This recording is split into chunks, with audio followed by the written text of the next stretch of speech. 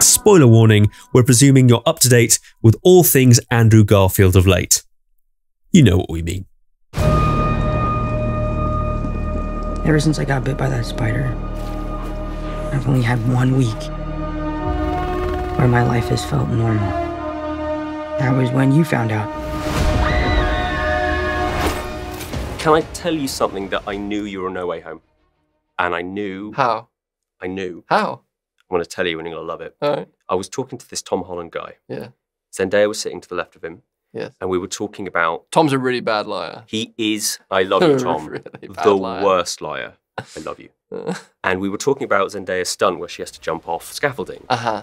And, oh, God. And Zendaya was saying, oh, you know, it was exciting and I was so looking forward to do it. And Tom was like, oh my God, it looks amazing. I mean, I wasn't there, of course. That was quite a scary stunt. Yeah. What you guys did there. Yeah. It was fun. It was really fun. It's very unnatural. Well, I wasn't there. It looked really fun.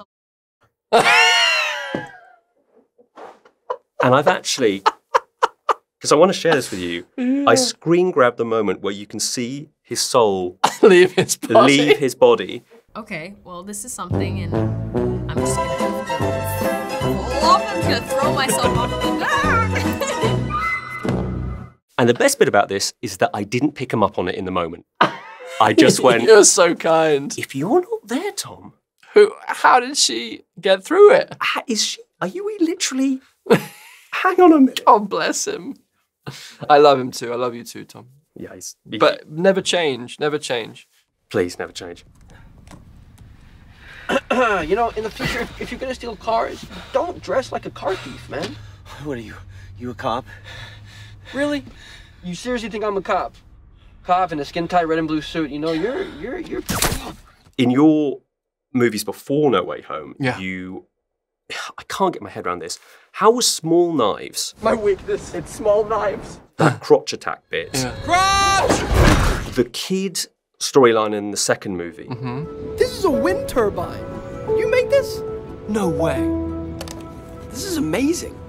It's good as new, right? And that improv when Gwen's about to go to the Oxford thing. Oh, yeah, yeah. I'm sorry to bother you, my fair lady, but madame, but who am I? I mean, who am I? I'm John Hopkins. I'm one of the young professors at Harvard, and I've been trying to get her to be a part of my team for a while now. How was that all from your mind? How much improv is there of yours in those movies? It's very nice of you to list some things that I'm proud of in those films. All right, Ed, let's go. Mark Webb really let me play. Yeah, and he kind of trusted me, and yeah, I love the Small Knives. You know, the other thing that I really love is that Frogger. I didn't realize this was an American game.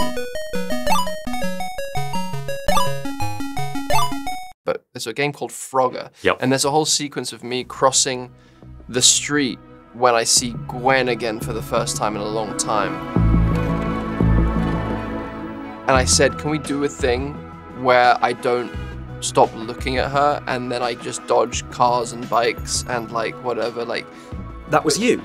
Yeah, and I said it's the writer and he was like, great, I'm writing it in, great. I was like, okay, cool. That's an amazing bit. Well, it's like, you start thinking like the character. You start thinking like, well, he's not just gonna cross the street and whatever. Like, what could the options be? Maybe his spider sense is less. I started to explore. I was like, maybe it's like he's so in love. Maybe he's getting like short wired, or maybe it's just pure instinct. Because I like the idea of just like him floating across, like you know, what's that like in Wayne's World, like Garth going towards his dream woman. Well, I forget. Was it Claudia Schiffer? Oh, Kim Basinger. Yeah, I like that in that kind of like image of him just kind of floating across the street. It's genuinely beautiful. Hey. Hi. Hi. You look amazing. And the stuff on the bridge, that's all lovely. Yeah. I want to talk to you though about you going with Tobey to the cinema. Yeah. Tell me you were wearing a Spider-Man mask, because that would have just... No, we were just two middle-aged white guys with baseball caps just going to see the movie. That was great, man. It was so great. I mean, like, I honestly, it's so weird to be now friends with Tobey, because he was my, like, I would look in the mirror and try and do his lines or like with my friend Terry McGinnis, we would just try and convince each other that we could do it. And it was fantasy fulfillment, being able to be with him and being able to support Tom and be a part of it with him. It was just, you know. It's pretty and great. you get to have all these in-jokes. I can't believe lines like, I'm something of a scientist myself. How is that in the movie? I know. How did they get away with it? Harry tells me you're quite the science whiz. You know, I'm something of a scientist myself. I know. Like all of it just... I know, it's so fun. Again, John Watts, man. This director, John Watts, just... I don't know how he... I honestly don't know how he did it. Like, to bring in... was it 2 decades of story? And to make it feel fresh and to make it not feel... To make it feel purposeful. Yeah, exactly. And connected. It wasn't a gimmick. No, and actually healing. Like, the three... Like, I love the idea that, you know, that Tom's Peter really needed our Peters there. Middle brother, bigger brother. To keep him on the right path. This is all my fault. I can't save everyone.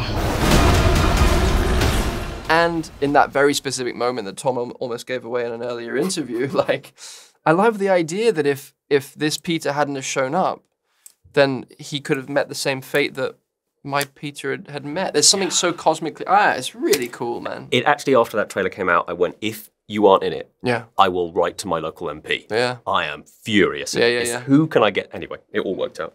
Could you tell me your side of the story that Charlie Cox told of the pair of you going to an Atlanta restaurant and staring at a wall separately and eating your dinner? He told that story, huh? I love Charlie. So me and Charlie, we've been friends for a long time. Like, it was, we would hang out when we were all first in Los Angeles. Myself, Charlie, Jamie Dornan, Eddie, Robert Pattinson, and Tom Sturridge, and a couple of others. And so we would all just kind of, and me and Charlie got really, really close. And I had heard that he was doing it, and he had heard that I was doing it. So we were just like, oh my God, we get to, but then we're like, we can't really hang out. We're not really allowed. So yeah, we had like a couple of hangouts that, just like, was like, okay, we need do you guys have a table that's in a corner? No, a really dark corner. No, a corner where we can both just look at the wall. Yeah. No, I can't give you our names. No, our names are Phil and Tim, and we're from Texas. And it was really that.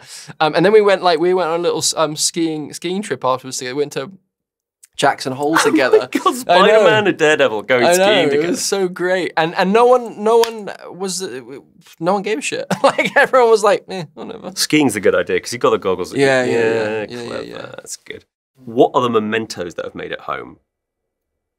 Is there a Spider-Man costume in your house, or would they never even let you have it? They wouldn't let me have it. No way. Not even after you wore it with no underwear. They're still like, we're keeping this. I wore underwear. Then we need to have a word with IMDb Trivia. I think people want that to be the truth, and it isn't the truth. So this has become just that's what you've been building up to. This was the big. This is for your IMDb Trivia gripes. This is my scoop, guys. He wore pants. Pulitzer, please. Thank you. Thanks for watching. If you enjoyed this video, don't forget to subscribe and click the bell icon to keep up to date. You can listen to my Radio 1 movies and TV podcast, Screen Time, on BBC Sounds. And you can find these interviews in full on BBC iPlayer by searching Movies with Ali Plumb.